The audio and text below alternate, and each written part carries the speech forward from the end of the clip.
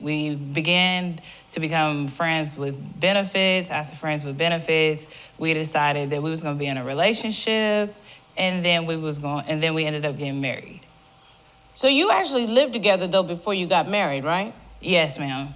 About how long? How long did you live together before you married? We lived together for 2 years before we got married. Okay, so did you feel like you knew Mr. Young before you got married? I feel like I knew him as a church-going person. I didn't know him as the new Alan, the liar, the cheater, the manipulator, and the person that I didn't think he was when we first got together. So, Mr. Young, I turn to you.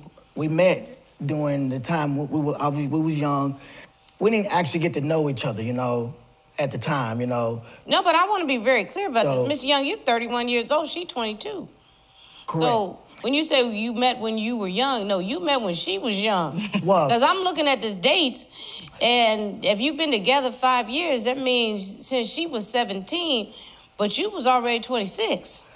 I'm talking about when we was young, like we have fellowship with our parents it was a long time ago. So then that would be, what you talking about when you were 10 and she was in vitro?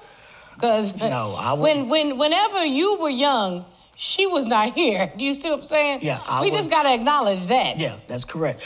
We met when I was like 14. Got it.